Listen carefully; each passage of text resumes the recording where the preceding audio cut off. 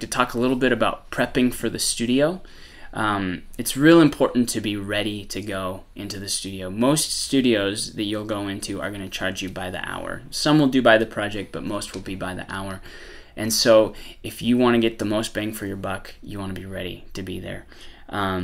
The thing I would say is the most important is click track, click track, click track. If you can't play to a metronome or a click track, don't even go near a studio until you can. That is kind of a critical piece to production when you're in the studio, is being able to keep yourself on precise time so that when they add in other instrumentation, it all fits together. So very, very important piece of expertise to have down before you hit the studio. You also want to know your production in advance. You want to know where the song's going. You want to know at what point the electric guitar solo is going to come in. You want to know at what point the drums are going to have are going to ramp up. You want to know where your little ukulele bit is going to be, or whatever the piece is. You want to kind of have a general idea of the song and how it builds before you go in to record it. As a side note, I would also say leave room for a happy accident to happen, because you might be recording something and you do something by mistake and it really works. So you got to be flexible when you're doing it, but have a well-planned production in advance and be ready to change it if you need to. I'd also say it's important, just like I said with the photo shoot, it's important to go with professionals. So if you're a singer-songwriter and you don't have a band, pay studio musicians. You may have some people in your church that play instruments and they're pretty good on a worship team, but that doesn't necessarily translate into quality studio musicianship. There's people that do it for a living that know how to play to a click track flawlessly. They can almost do it without a click track flawlessly. It's worth the money that you'll put in up front versus having to edit and change and retake things over and over again once you're in the studio. It's worth the money for a studio musician.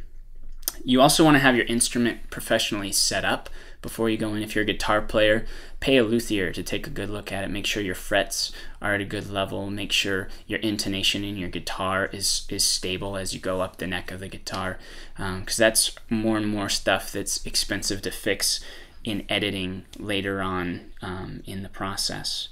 It may take you a couple $100 to get your guitar in shape, but it's worth it. So spend the money for that. Also, to guitarists, I would recommend, and everybody has a slightly different take, it depends on the sound you're going for, but I recommend getting a fresh set of strings on your guitar for each song that you're going to track, and for each day of tracking. Have a fresh set of strings ready to go. Singers, it's good to pre-hydrate. Your vocal cords are your instrument, and if they don't have the hydration they need, you're going to blow out your voice pretty quickly. You're not going to be able to sustain and get through all the songs. So I would recommend, a lot of places say drink 10 cups of water a day for 3 days before you record, and that gives your body time to be hydrated. It gets the hydration to the cellular level, so to speak. Also, bring several copies, physical copies of your music to the studio with you so that you can take notes. Make it double spaced so that you have room to write in notes and you have enough for each musician that's going to be there.